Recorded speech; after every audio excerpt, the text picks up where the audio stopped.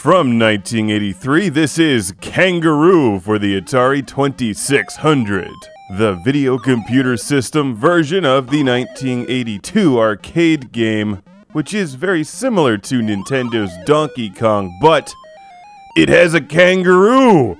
And kangaroos make everything better. Even stew. That was obnoxious. I apologize to all kangaroos listening. You've got to have mad respect for any animals that can wear boxing gloves and punch out monkeys.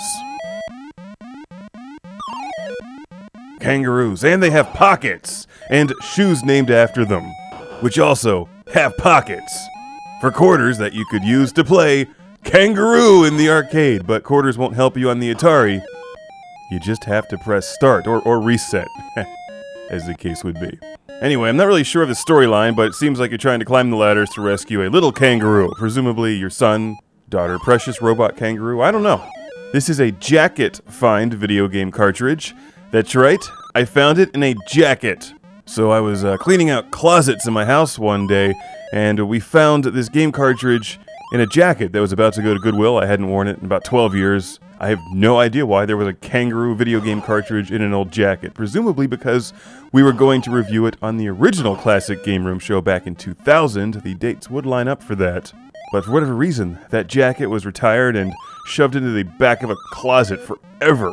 And through a move, I have no idea how this happened. But we have the game cartridge saved before it went to Goodwill. The jacket's gone. Kangaroo lives forever.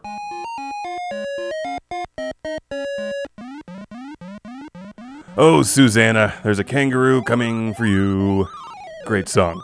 I previously reviewed Kangaroo for the Atari 5200. It's actually one of the better Atari 5200 games available. It's been a while since I've played it, but this is obviously a more condensed version. But still a competent Atari 2600 game. In fact, it's pretty good. But it could really use two buttons. You use the one button on the Atari controller to punch, and you push up to jump. So jumping over the platforms can be tricky. In fact, that's where I lose this game horribly. You've got to be very precise with your jumping. Take that, monkey. There's a variety of different ways to score points and lots of different things trying to kill you. Watch out for the block bouncing from the ceiling.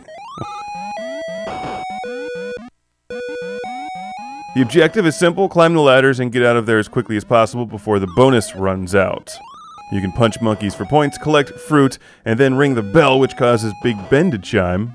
That then regenerates fruit as fruit worth more points. So you can attempt to go back for more expensive fruit or just escape before your bonus depletes. I think that thing's a pineapple. It's worth 800 points. I'm going to collect that and then get out of here.